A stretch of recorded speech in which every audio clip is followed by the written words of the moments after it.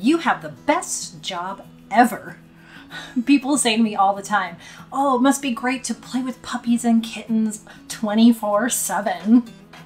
They picture me in a pile of puppies, giving out treats endlessly or playing with all the kittens everywhere all day.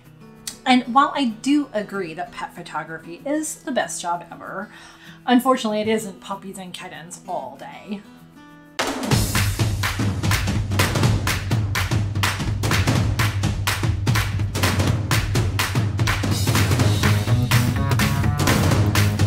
Monique Renee here, photographer at Silver Paw Studio. Like any business, there are, of course, office tasks. We have bookkeeping, marketing, advertising, social media, trends, networking, blog writing, making videos.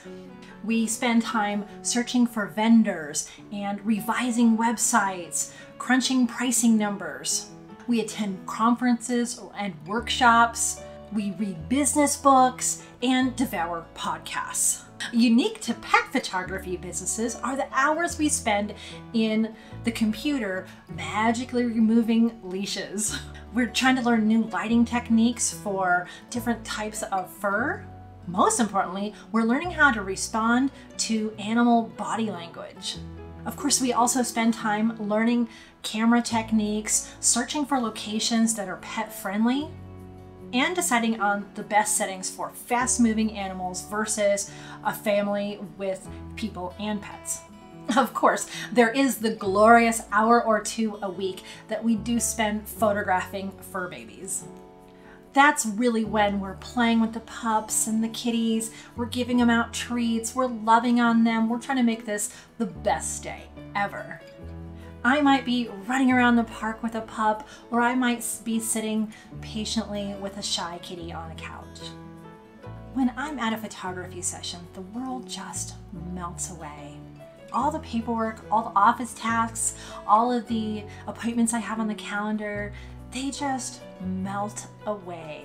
Only thing that exists during that time is the pets and their people. I'm making that hour fun, memorable, and easygoing for everyone.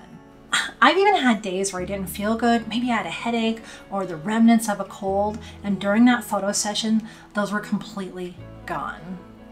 There is a moment in time where all the skills, knowledges, and reflexes combine to create art out of chaos. When you push that shutter button and something magical happens. When you freeze the look. That look when the client sees the image and their eyes go wide and their hands fly to their face. That's them. That's my pet. You got it. Those moments are glorious. From the office tasks to the actual portrait sessions, I actually love it all.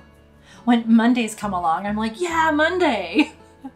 Editing your portraits, meeting with business people, learning new tech, it's all wonderful. But there is a downside. The heartbreaking and emotional stories that I hear from people.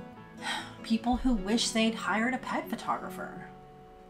People who, with tears in their eyes, show me the last snapshot they have of their pet on their phone before they passed away. When I'm at an event and one person after another comes up to me and says, I so wish I would have hired a pet photographer, and now it's too late. Maybe they've dealt with a sudden loss and didn't even have a chance to hire a photographer. This is the downside to pet photography. These devastating, heartbreaking stories. You see, in pet photography, there's no milestones of life. In the human photography world, there's newborn pictures and weddings and high school seniors. There's just not a universal milestone for pets that everyone says, oh, this is happening, I need to get a photograph of my pet to mark this milestone. And as we know, time just marches on. Our pets never live as long as we hope. And before we know it, our fur babies can be reaching the final days of their time on Earth. And if you're like me, the first thing you do when a pet passes is you go gather all of the photos and videos you've ever taken of that pet, or anyone has taken of that pet. I remember when Libby passed away, I wanted a video clip of her infamous sneeze trick, and I couldn't find it. And I realized the video was in a live stream, so I had a friend of mine find that live stream clip and save it for me, and I just really cherish that. Even as a pro photographer, I yearn to have just one more pro picture of each pet. Now, don't get me wrong, this video message is not meant to instill a sense of guilt onto you or a push to hire a pet photographer, whether that be me or anyone else. It's to help you consider what milestones you can mark in your pet's life. What are important dates or accomplishments that you want to be sure that you have images of? And maybe at that point you do commit to hire a professional pet photographer like myself or someone in your area. I know for me, I constantly declared that Libby, my poodle, was going to live forever and nobody could tell me different. Now all I have left of Libby is her collar and any of the photographs that I have of her, and I cherish those. Her canvas hangs behind me, and every time my new pup Bailey sneezes, it reminds me of Libby. These are physical proof that she existed. I didn't dream her up. There she is, large and real. She is memorialized forever. Her light will never extinguish. So maybe the downside of pet photography is light's extinguished. So if you're watching this snuggled on the couch with your pet right now, stop the video and just take a selfie, or turn the camera around and just record a quick video of them being them.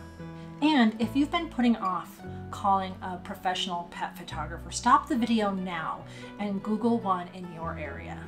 I have never met anyone who regretted hiring a pet photographer, but I have met plenty who regretted not hiring one. What is your milestone moment that you're going to create for your pets? How will you memorialize that milestone? Of course, if you want to hire me, if you're in the northern Colorado area or somewhere close by, definitely give me a call, text, or email. All my contact information is listed.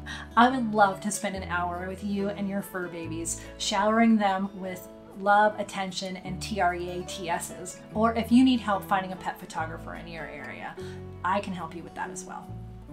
And as always, I wish you many woofs, purrs, and TREATSs.